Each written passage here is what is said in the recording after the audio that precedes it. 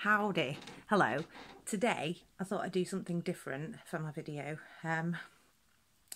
because I've found that now I've been working from the office and been the only one there, and we've not been having any client visitors. I've kind of been living in my Converses, and it suddenly made me realise that from going about 6 or 7 years ago to not having any Converse at all, I now actually have enough for wearing a different pair every day of the working week. So I've got 5 pairs.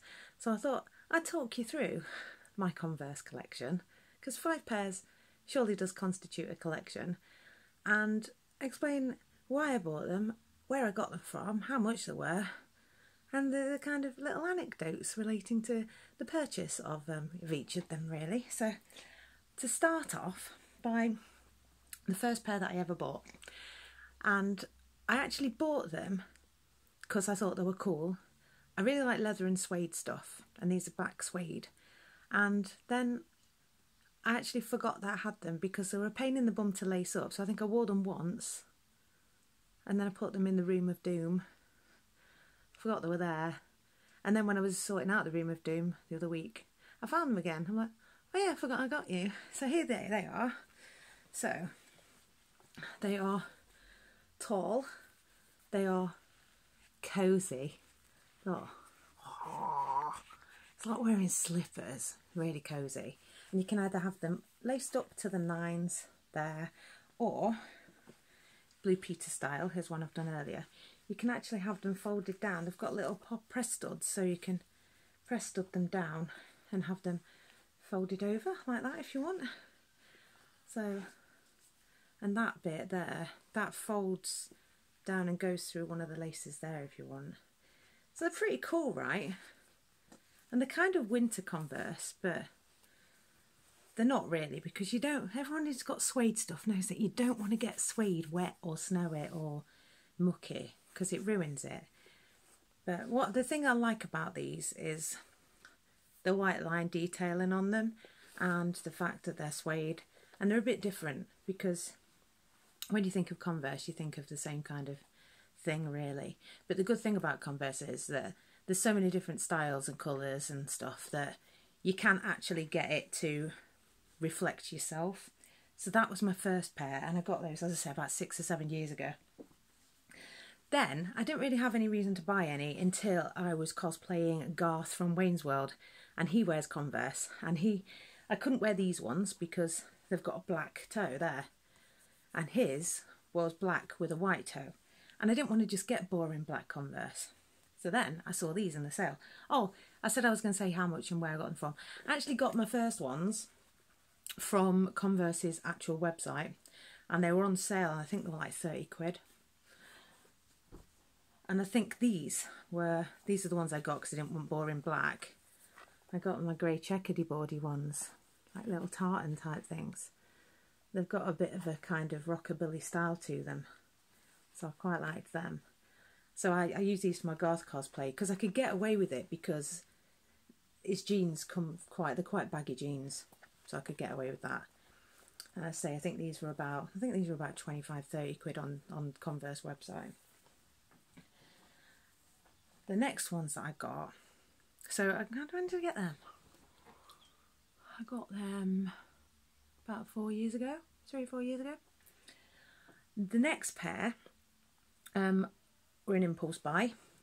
I was with my friend Sally, and we'd gone to Liverpool to see Jack White, and when we arrived, before we checked into our hostel, we went for a bit of a wander and had a look in some second-hand shops and what have you. And there was a shop called Soho's, and we walked in there, and I saw this vision of beauty and thought, oh my God, and they were my size. Oh my God, and they were £15, and you'll understand why I just couldn't leave them there. Look at these. So the same as my first ones, I can either have them all laced up like that, or this is where it gets really cool and 80s and hideous in a delightful way. You can have them folded down like that. Oh dear. I love them so much. They're just so ridiculous and very me, as you know, with my changing hair colour. So yeah, I love these. So these are one of my favourite pairs of Converse.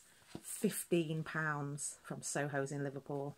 And yeah, they were used, but they looked brand new when I got them. Obviously I've worn them for a bit, so a little bit on the grubby side, but yeah, love them. Love them, love them. That was 2 years ago that I got those. Then I didn't really need to get any Converse again, really, for a while.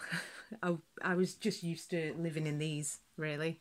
I'd lived in these so much, which is why these are probably my most battered ones. Still pretty good nick though, because I tend to wear my Doc Marten boots quite a lot, and at work it was always like boots or brogues really, not Converse, except on occasion.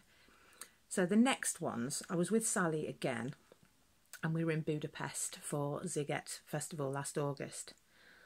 And it was hot. And we'd only packed Gladiator sandals because we were flying by Ryanair and we had to like travel light. So we didn't really pack much. So we just thought, oh, Gladiator sandals are fine. So I took 2 pairs of Gladiators.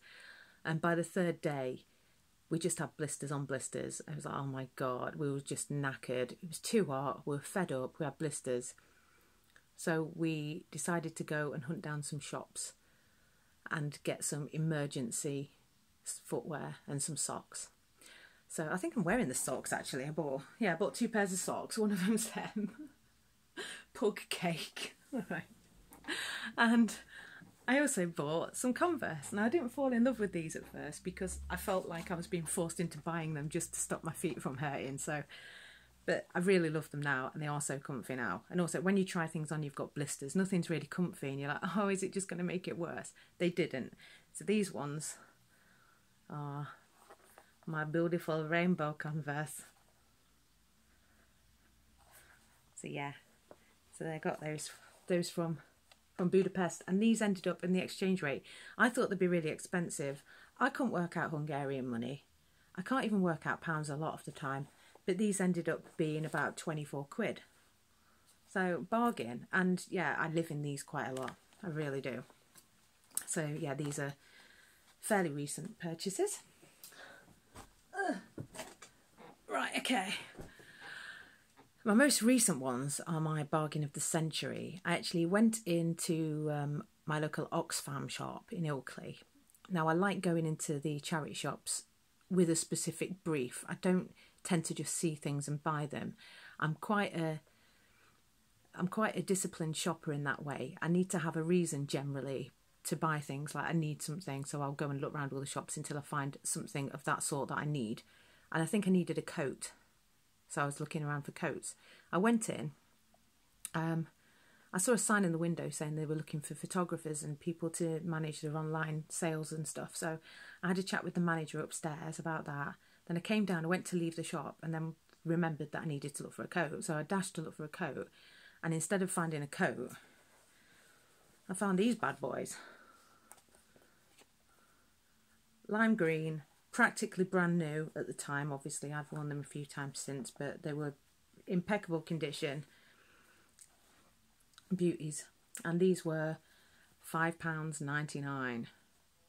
Now that's a bargain at the best of times. For a charity shop in Ilkley, that's even more of a bargain. So yeah, so these are my most recent ones. And I love these. I love all of them, I do. But it's got to the point now, other than the first 2 pairs, the rest of them have just kind of found me. And I love the fact that, yeah, it was like I was in the right place at the right time to buy them. And I love the fact that 2 out of them are, you know, second-hand, because I don't like the thought of second-hand things, like not fulfilling the destiny. I don't like the thought that someone's bought them and realised that they've made a mistake, and then it's not the shoe's fault, it's not the thing's fault.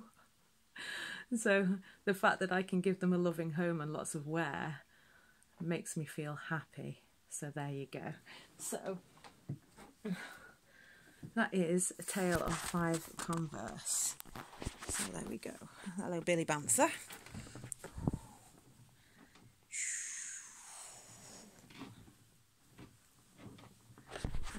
I've got the forward-facing camera on, so I've no idea if you saw any of that, but I'm going to trust that it's worked out okay. So, there you go. I'm going to upload this on Monday, but this is like a Sunday's shoe musing, I guess, or a shoesing. So, anyway, it's glorious. Do you want to have a look at my window view? Look. Whoa, hello Beamsley Beacon. How are you today? There you go, Ilkley Moor over there.